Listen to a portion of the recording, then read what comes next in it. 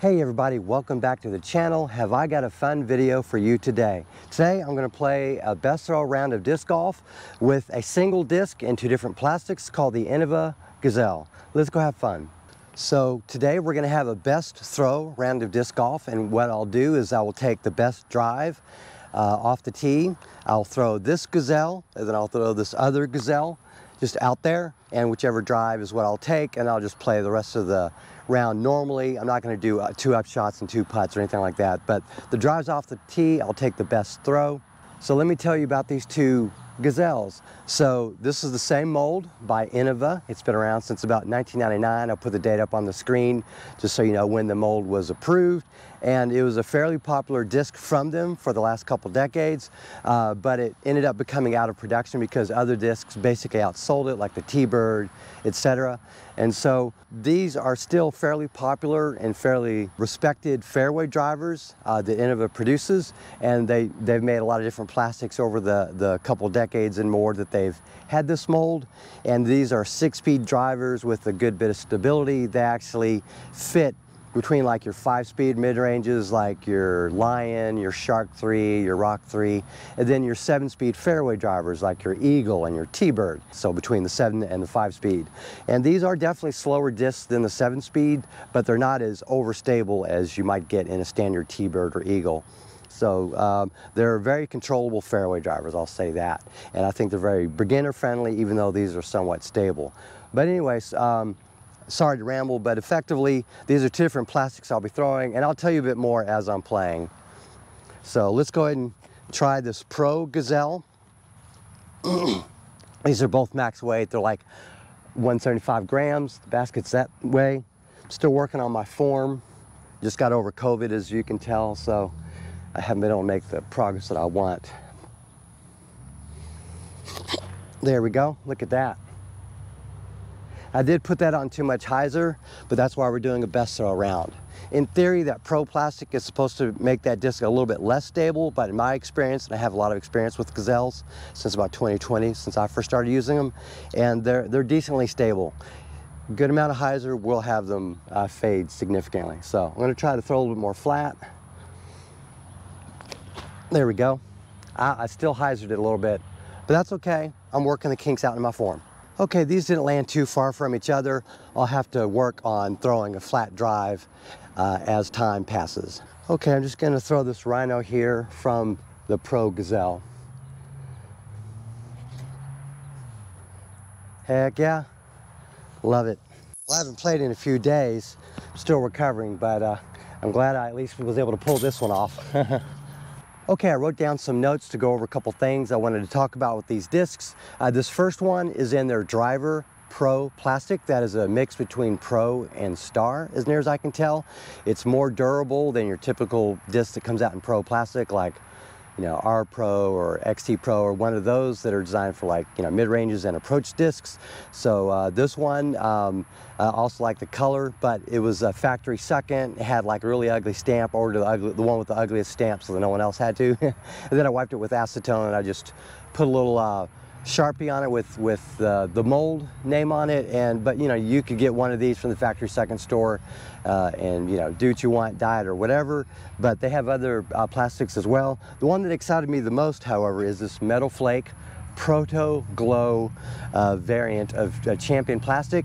This is pretty stable, sturdy. It's not as flexible as Luster, but it glows really well, and it should be a touch more stable than this Pro plastic, but I have yet to see that in the one throw I've done with each of them. So we're going to find out as we play just how stable these are, if there is a real difference, or if the mold out of the box is pretty much the same despite the plastic. Okay, as usual, I'm going to throw the red one first, which is the Pro version. I want to see if it's just any more stable. I feel it's easier for me to tell if I do it in the same order. There we go. I did try to get that a little more flat, but you can see it has some stability. Okay, I'm going to try to do this the same way, throw it the same way. Oh, I put a little more ante on it, but you can see it's still got a lot of stability to throw, to have it fade, you know, to fight out of the turn and have it fade. So that's pretty impressive. Those are about 200-foot throws, so you kind of get an idea of what they do in the hands of a rec level disc golfer like myself. Well, I have to say these both are a bit more stable than the Gazelle that I remember. I used to have one that was yellow-green in standard champion plastic, and it just didn't seem to me that was as stable as this, so interesting. Okay, I'm getting worked here by my voice, so I'm sorry I sound like a discount Barry White here. I'm gonna have to do a forehand. There we go, that's what I want. Well, at least my forehand is getting better, even if my voice isn't. So I have to point out, the very first Gazelle that I owned, I bought in 2020 from Infinite Discs, and it was, a champion Gazelle. It was built like a tank. I actually called it my wood chopper, and the reason I called it that was actually an endearing term for it, because it was the most durable disc that I had, the only one in champion plastic. I also had a Star Leopard, a Star Cheetah, and a DX Whippet, and it was just a lot more indestructible than those. So I used that a lot, but unfortunately I accidentally grip locked and threw it into the water, into a bayou, never to be seen again. So I wanted to get one for the longest time, and that's when I ended up seeing this. I saw some other ones in G-Star I didn't want that were green, like grass color green, so I skipped those. When this came out in Pro plastic, I was like, ooh, I gotta get one, so I got it, used it a couple times, a couple different loadouts that I had over a period of time. But when this came out, I just knew I had to get this one. So yeah, pretty happy with this. Now this hole would be better for someone with a really good forehand to throw. These are relatively flat. They don't have the highest dome. They do have a glide of 4, which I think is about accurate given how flat they are. And it's got a slight stub nose that makes it more stable. So it's definitely something, if you're gonna try to get it to turn, you're gonna have to put it on some anhyzer with some power. So that's not something that I've got, but I've got to get it closer towards that basket. I just want to get this past this tree. There we go. I guess I'm warmed up now. Oh, I did that wrong with the swing. It fell out of my hand because of an improper swing on my part. That is unfortunate, but I've got a good throw at least out of those two. Okay, I'm 70 feet away, which is the edge of my effective accurate range for putting, but I'm not going to try to throw it given the natural OB that's behind the basket. I just want to get this close. That's what Daddy wanted. So just to give you a little bit of inside baseball, I am getting over COVID. I feel just fine. My voice has just been out for about a week, which is really weird. Things don't taste 100%. Everything tastes a little weird right now, but not contagious, but I'm staying away from people. But yeah, oh, another thing is, we had Hurricane Beryl come through, like a barrel, and that wrecked a lot of our courses. So I am more limited in what courses I can film these reviews in, but I'm gonna be trying to film in different locations over time. So definitely stay tuned if you wanna see more reviews from a rec level disc golfer like myself with a better voice. In the future, I'll have more of these reviews, disc throwdowns, etc. on more courses. Another thing I want to point out is the Gazelle is not an in-production mold. It's technically out of production. However, Innova does make 1 or more runs of these per year, usually in different plastics, usually under different categories, like limited. They have a limited production section on their Pro Shop. They also have a factory section of their Pro Shop where, runs that don't quite make the cut, visually, they get put in the factory second. Since I lost my champion one in 2020, I bought it in 2020. They've had G-Star out. They've had, of course, DX out. They've had multiple runs of that over the years. They've had Pro, and now they've had this particular variant of champion plastic. I bought this under the limited production section of their store, and this I bought under their factory second. Okay, that was pretty terrible. I tried a couple forehand throws. They were terrible. So I had to cut those out. We're just gonna try backhand. If you guys would like to see maybe a sidearm September series for me, I'm thinking about doing that next month, where I throw most of my rounds forehand and I do a lot of practice forehand, try to actually get a sidearm. So, all right, I'm gonna have to do some anhyzer flexing somewhat low just to get it out there. Even then, these are definitely more stable than I remember for the Gazelle. So if you're, say, a new player, you want to try the 6-speed disc from Innova, I would say get you a Leopard. Use that a lot so it beats in, so it's less stable. Get you a Cheetah. Don't use as much as a leopard so it retains the stability. Try to get it in star plastic because Innova does make that. And then get you a Gazelle Pro, G-Star, or Champion, or Star, any of the more premium plastics, but this is definitely stable. There we go. It had such great things planned for it. All right, so the whole point of this review round is that I play the round and I review it while I'm playing it. Typically, I'll do that for discs I have a lot of experience with, so you get to see them fly the way I can let them fly. Unfortunately for me, it's been over a year since I've thrown a Gazelle. These are more stable than I realized, so I'm not giving these as good of a set of throws as I would like, so I'm hoping I can adjust between now and then. At least I can putt. Okay, a couple backhand throws coming up. There we go. I felt like I got that flat to maybe slight anhyzer. I'm dialing things in. I'm learning how to throw these discs. I do miss the Gazelle, and this I think has a use as a slightly longer distance overstable mid-range for me, I think. Because the most overstable mid-range that I'm using right now is the Rock X3, and this I can get a tiny bit more distance, but it's also a tiny bit more stable, so interesting. There we go. That actually felt good. Oh yeah. Well, well, well. If it isn't the consequences of my own actions. The cool thing about having a Gazelle back in the day, and a Star Leopard, and a Star Cheetah, and a DX Whippet is I had the full gamut of stabilities for 6-speed discs. And given the speed that I threw, I could throw maybe 230, 250 feet, you know, at the most on the course with, you know, a good throw for me. But it was nice having that level of stability. I put 4 of them in one of those little lunchbox style bags, you know, 3 mids, 3 putters, and I'd be set. I played a lot of disc golf before I started this channel doing just that. So yeah, with that said, this is, I think, maybe the longest hole on the course. So I'm gonna have to put everything I've got on it. There we go. By the way, I know my shoulder is shrugging and my elbow is collapsing down. I'm still working on that, but anytime I try to throw more than 40 miles an hour, per my tech disc testing, I just can't maintain the integrity. So I'm still trying between that and not rounding. It's really hard working on both of those at the same time, and that's what I'm doing.